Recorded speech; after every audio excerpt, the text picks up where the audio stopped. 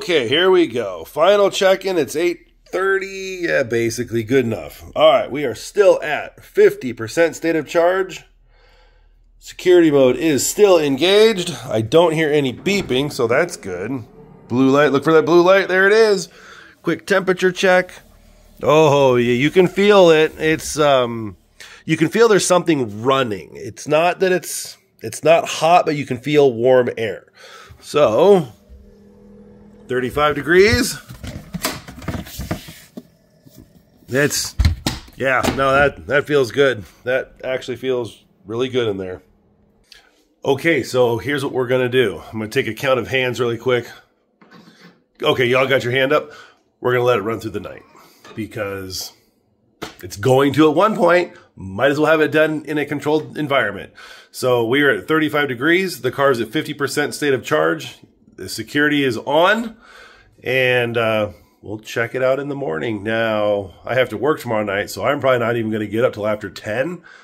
So this is going to have a long, deep run on it. So we will see you guys in about 14 hours. We'll see what this does. Walked out to the car to grab the terabyte hard drive for Sentry mode because I had an autopilot failure today. I wanted to upload it. I heard this.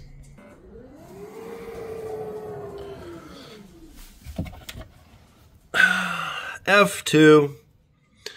That means that there was a voltage drop-off. Still showing 36 degrees. Oh yeah, no, it's totally cool in there too. So wait a minute.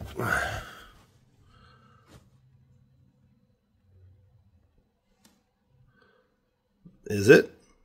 I thought I just said 41 when I dropped the lid. So we're showing 36. Okay, maybe it did. I just heard the compressor. And it still shows. Yeah, there we are. Do not waste your money on this. Everything that ACOPOWER says that this thing is supposed to do, it does not. Fuck. Okay, and because I like to be thorough, I want you guys to see the email.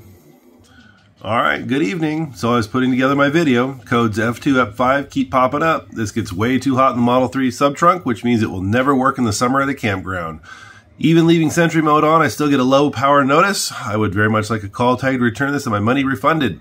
This is very upsetting as I met you guys at the takeover last year and I really wanted to like this, but it will never fit my needs as it can't even run for an hour plugged into the 12 volt. This really sucks. So we'll see if they're as good as a company as they say they are. And then this really did happen. We got a package from ACOPOWER and a repeat email, or email back. Sorry about what's going on. Here's the power inverter. Give that a shot. So I'm feeling good. So far, their reputation is outstanding. They have given me no reason to not promote them as a company, you know, for as big of a channel as I have, but you know, word of mouth is huge. So we're going to get Roxy all fired up with the inverter and let's see how this goes. So power inverter, you're going to get a brand new cord. So here's your 110 and then there's your proprietary plug. So this is actually going to replace the 12 volt cigarette lighter adapter that it came with. But there's always that caveat. If you get an inverter, you need to have your own power supply. This one just happens to have a great cigarette lighter. This is tight when you put it in there, which is how you want your electrical connector to be.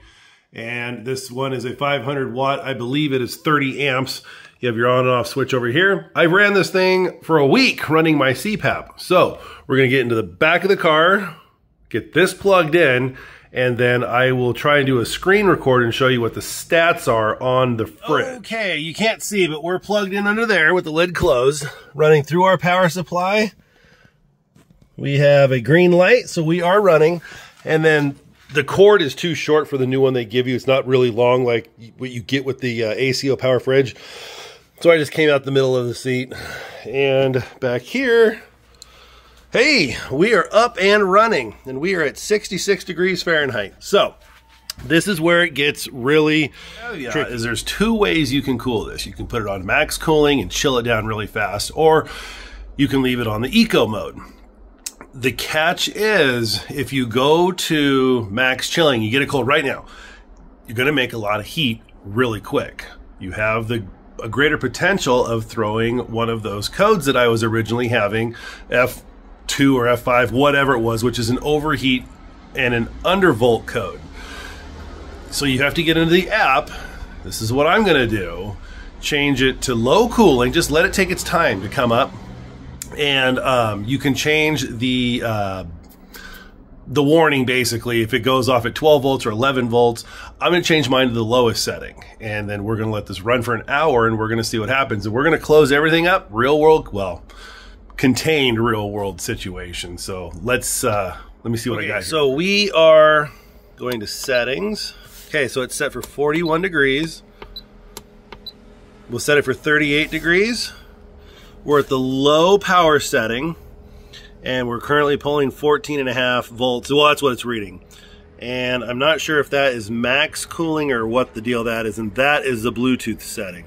So let me see if I can screen record really quick, and then I'll show you the final process.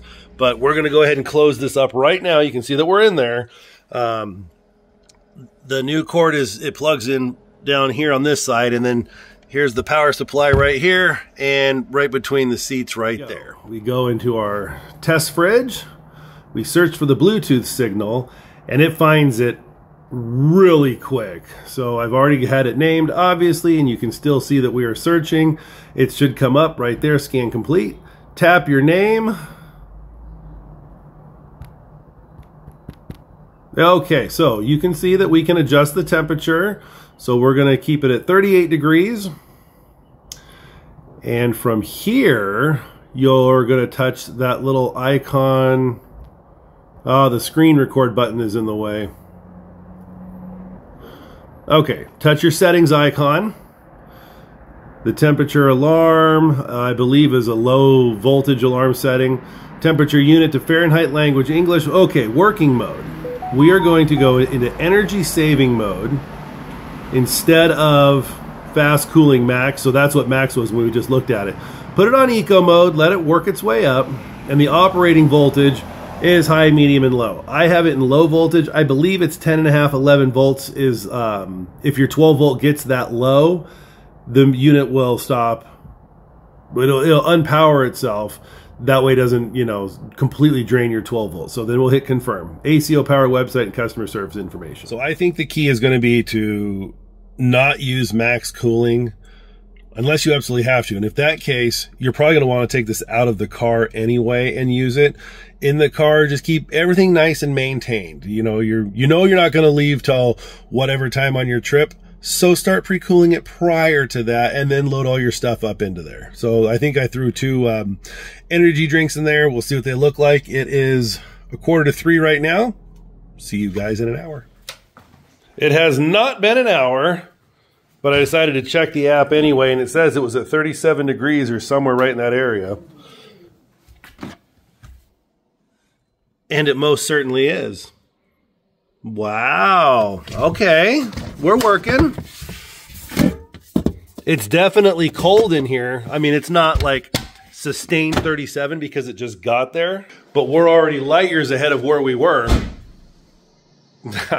I think that the power supply is the way to go. So yeah, from right here, I'm going to upload this video. This thing is absolutely working as it should. I'm not going to say it's phenomenal because I haven't really used it yet. However, we're not plugged into we're not charging. We're just running off the car's power as is. So brought it down to 37 degrees. I haven't had a single warning, which is slightly better than we got last time. So that power supply, to me thus far, looks like it's going to be just fine. So yeah. If you're in the market for one, or if you just plan to use it, then take it out of the car and put it on the picnic bench or wherever you are. You've got Tesla Tim's endorsement. I think this thing is fantastic. So yeah, bon appetit, guys. We'll see you guys on the next one. Thanks for following.